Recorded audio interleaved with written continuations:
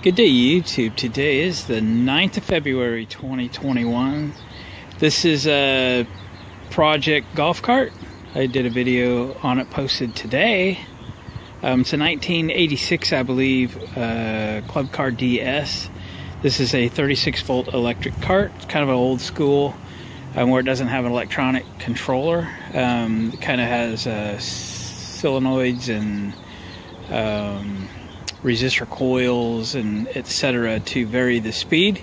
I put brand new batteries in it in the previous video and redid all the cables, and it came back to life and does good. So now we have to deal with the cosmetics of this thing a little bit. I'm trying to make it look a little better. Someone has made a hard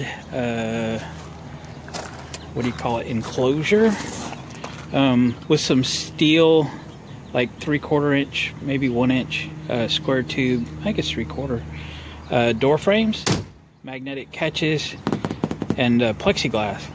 Looks like a can of spray paint exploded near the golf cart, and it is just covered with it. I have had this to the car wash and washed it off, but now we're going to have to do some deeper cleaning. Look at that, looks like a tire burn right there. I used to race cars, so I used to take them off race cars every week. But anyway, I wiped this down. I actually had some spray gun cleaner, and it's going to come right off of the paint. I'm not sure how it'll work on the plexi. It's got some stickers and stuff that are, you know, not very good condition anymore. We're going to get those off of there and just clean this thing up, make it presentable. Seat's pretty good. It's got a little repair going on right there. We'll try to scrub that down and just kind of make it nicer. Certainly not going to make it new. I'm going to pick up a set of tires and wheels for it later today. We'll have to see about getting this strap done. My father-in-law is going to use it for golfing, so he will need this to strap his golf clubs on there. So what I need to do now is figure out where I'm going to work on it. We got some potential snow in the forecast. I'm going to actually put my Super Duty under the big RV shelter there in case it's needed, and you'll get the block heater plugged in and so forth, so that that'll work if I need it. I've got my shop truck inside the shop, this bay, and I don't want anything else that's in there outside. So I've got an idea. This is what I call my solar shed, because I didn't actually run electricity to it, but I did put a 100-watt solar panel on it, on this end, and it's not insulated or anything. It's where I keep my mowers and stuff.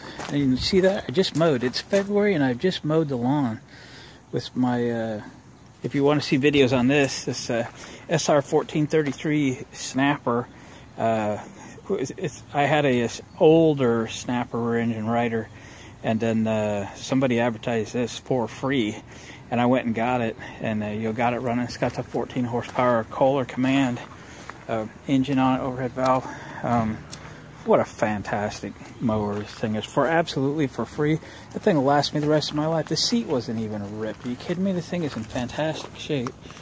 And anyway, you can tell I really enjoy mowing with it, and I do. I think I had to put maybe a belt and a blade or something on it. It's very minimal. But I think what I'm going to do is take my 69 John Deere 140 H1 out of here. I did put it on the charger for a while today and topped off the fuel and fired it up, because if we get some snow, I'm just dying to go out there with the bucket loader and build the neighborhood kids a snow fort like they've never seen before, or something like that. That would be a blast. So that might happen later this week, but I can take it out of here and give me room for the golf cart, and maybe put the John Deere in front of the bus in the 40-foot RV enclosure. I've got the bus is 35 feet, and I backed it up. I think that enclosure is 42 feet long, so I can put it under there and kind of keep it out of harm's way. So let me get some stuff moving around. And I'm going to move the golf cart into the solar shed so I can work on it for a day or three. Whatever I want to do. This is a small enough building. It doesn't take much to heat it. It was probably 28 degrees this morning. I expect the same. As clear and nice as it is today. It's just a beautiful day.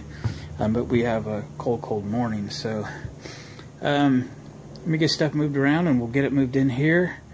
And we'll go to work on it. Well, the cleanup continues and we got the new wheels and tires. I was very pleasantly surprised. My 130 some mile round trip yesterday resulted in a set of tires and wheels that are brand new. They still all have the nubbies on them. You can see that. He said, yeah, you'd only had the cart 2 weeks, and they did a lift and put wheels and tires on it. So I got the wheels and tires for $100, but then I went and spent I spent $72 on great big lug nuts and center caps that fit those wheels. We have a local wheel shop that's got a back room full of center caps, and I thought that would be a cool look that I haven't actually seen. And so it's hard to spend $72 on chrome doodads, but we did it anyway because it makes it look less trashy. And hubcaps are $50 anyway, so we did that. So what else did we get done so far this morning? It was really cold. I had 3 heaters going on in the little shed trying to make it better in there. So I got the front end all wiped down, got all the paint splatters and garbage off of it, including on the windshield. But there was a sticker there and I put the heat to it, and after I got the sticker off, it did this. Not while I was doing it, afterwards. It started off little, then it just kept growing and growing and growing. So evidently don't put the heat to, I mean, there was no other way to get that sticker off of there, but I should have just left it on now. So we got some polishing to do yet on the plastics that remain. I'm putting new hinges on the doors, and you know, it is what it is. It might be worth, if this thing really works out, we can get a sheet of Lexan or something and cut new pieces out, or polycarbonate rather, be better. It wouldn't crack like this has, but it still functions, and that's the goal, I think. So I need to still finish hinges today. It'd be nice. We've wiped the dirt and paint off. We could start kind of just polish it a little bit. Probably clean up that seat a little bit, and we're just cleaning and making presentable kind of thing. And then it's going to be about it. I can't think we're going to do too much more to it. The front hubs seem real good. Probably throw some grease in the front suspension on it. Try to find a new strap for this bag holder as we continue the cleanup and so forth. So, Autumn, what do you think? Did we do good this morning? She likes being out here with her dad. Hi, sweetie. Autumn, can you sit, please? Autumn, listen, sit. Good girl. Well, if you got an itchy. Okay, gang, I'll check back with you a little later. I started cleaning on the seat, and the seat's going to clean up real nice, even though it's got paint stains and everything else on it. So I thought I'd bring you in for the other half. What I used to buy this by the gallon, and pretty soon nobody carries it. But it used to be by Westies. Now it's Black Magic Bleach White. Not spelt like bleach like you do laundry with. And there's no bleach in it. But it is what I've been using as a cleaner forever. Used to buy 2-3 gallons of it a year, and that's what would get it. Then I got a couple brushes in warm water. I have a feeling this is the same paint that we've been getting rid of on the exterior. This was, I did drag this off of like a 7-acre farm. It was in an old beat up old barn shed thing. So it no doubt saw golf duty because there was golf balls in it.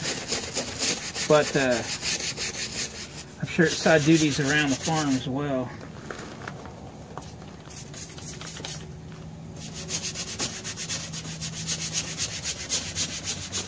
Try and stay out of the shot.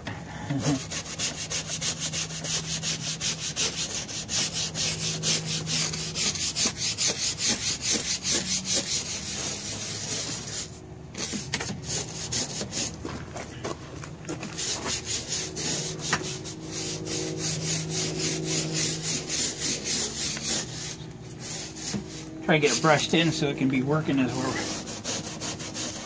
trying to get rid of these stains.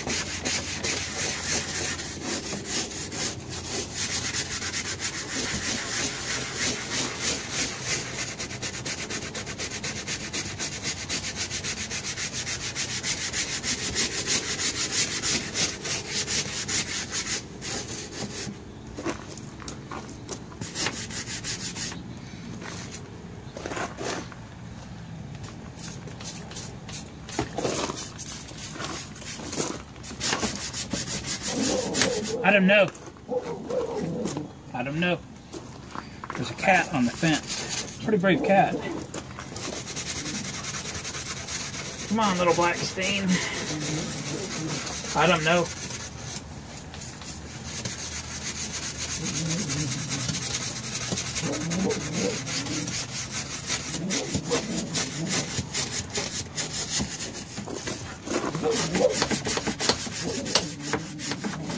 I don't know.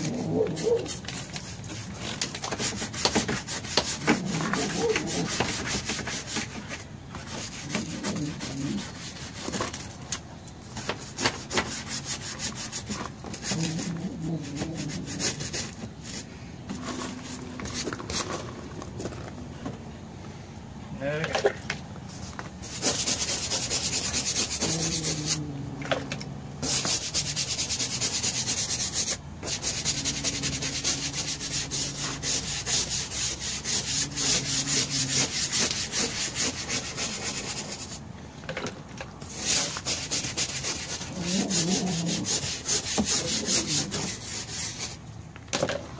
Swipe her down. Try to mess it up. No messing the cat.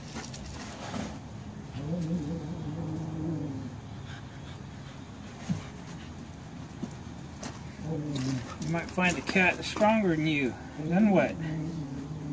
Hmm?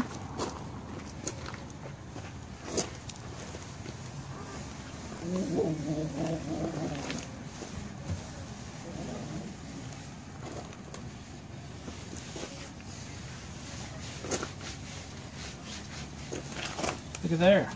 Not bad. Oh.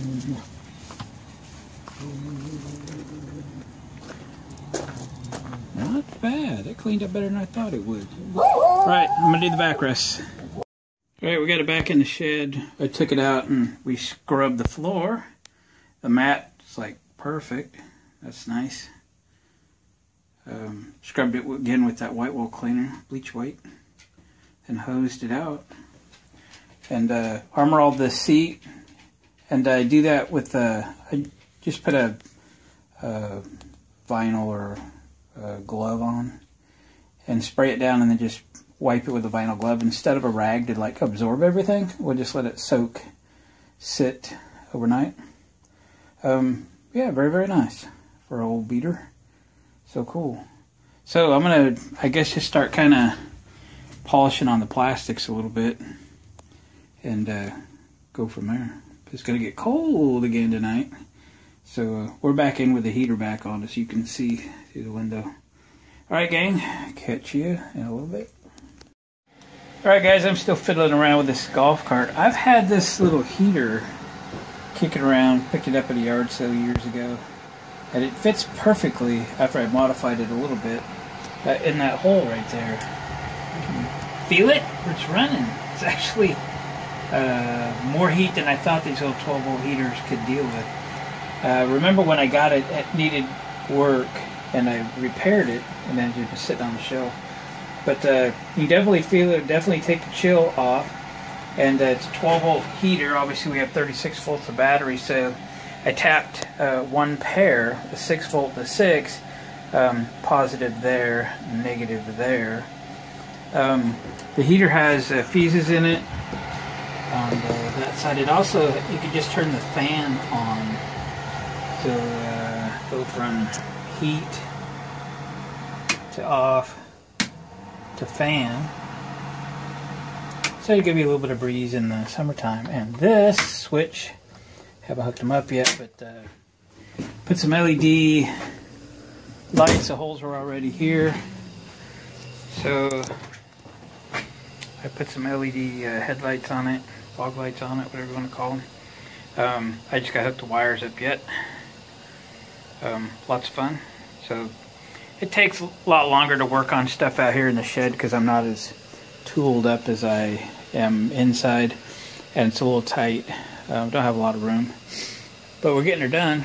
I don't know that we're going to get the snow that we were supposed to start getting later today. They kind of took it out of the forecast, or I think they did anyway. So it's just been cold today is all. So got the little 12-volt TV going. Got all my little LED low voltage lights going, and a couple heaters going. So we're staying warm and we're staying busy, and that's the main thing. All I gotta do now is hook these lights up and start buttoning that thing up. I keep looking at this section of the fiberglass it's missing and wondering about what to do with a couple pieces of aluminum maybe, and back it up and put some maybe fiberglass reinforced Bondo on it or something and recreate the corner. I don't really want to fiberglass it, but I might do that too. I don't know. It's a lot of work, but it'd be nice if it was a little more presentable. We'll see what I have the energy for.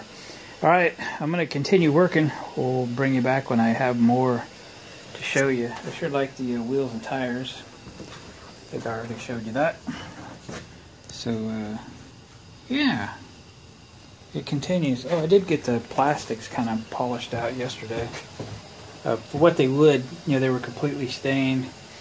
I worked too long with a heat gun evidently there to get the stupid sticker off. I should have just left the sticker, but I didn't. That ruined that windshield in that spot. Oh well.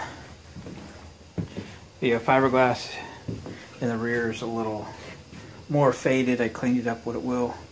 Good enough for a golf cart. That's all it's going to get. So progress, progress, progress. Alright guys, catch you in a little bit. Well guys, I think I got everything done that I intended to get done, with the exception of maybe that fiberglass repair and just a little more detailing. But the lights work really good, even in my little shed. Turn them off. The heater, you can feel it for the driver's seat. It's awesome. It's hooked direct to the battery, so even before you start your golf game and so forth, you can turn the heater on. I don't know, it's got a 20 amp fuse in it, so it probably draws, you know, 12, 13 amps or something. You got a 210 amp hour 12 volt battery effectively. So I don't know how long it takes to do 9 holes of golf, a few hours. Shouldn't affect the battery much at all. And then just recharge them when it's done. The worst that could happen if you left it on, you know, all day long, is you'll take 12 volts of your 36 volt out of the picture and you're coming back on 24. As I did an earlier video, I didn't understand how the reverse switch, that there, had a wire tapped at 18 volts, and I believe it's for the reverse, so you don't have full voltage in reverse. So cut the voltage in half for when you put it in reverse. And that makes sense because you don't want this thing flying, and it goes fast enough in reverse. So the idea that you wouldn't get back to the clubhouse on 24 volts, you absolutely would, even if you left the heater running for, you know, hours and hours and hours. So I think she'd be just fine. I can feel the warmth. It's better than most little 12 volt heaters. So good shape for some yard sale find. And in the summertime, it's got a fan only. It's actually variable speed.